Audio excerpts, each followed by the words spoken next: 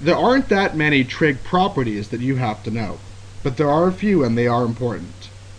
You have to know that cosecant is 1 over sine, that secant is 1 over cosine, and that cotangent is 1 over tan, or cosine over sine if you will. You have to memorize that sine squared plus cosine squared is equal to 1.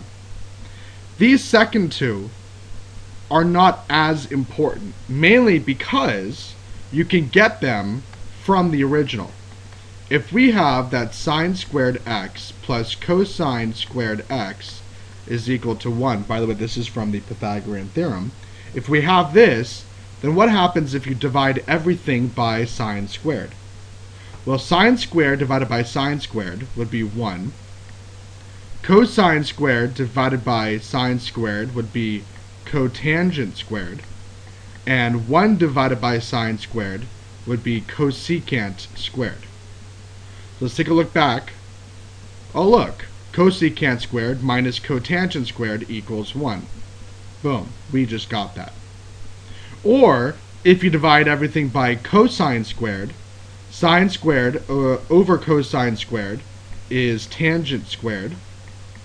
Cosine squared divided by cosine squared is 1, and 1 over cosine squared is secant squared. And likewise, we also have secant squared minus tan squared equals 1. So, all you have to do to get the other two is just divide by sine squared or cosine squared, depending on what you need.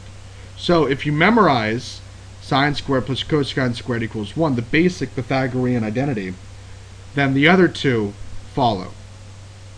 You do not have to memorize your addition of angles properties. However, they're good to know. Sometimes they'll be helpful. So if you know them, you're better off. That's all there is to that.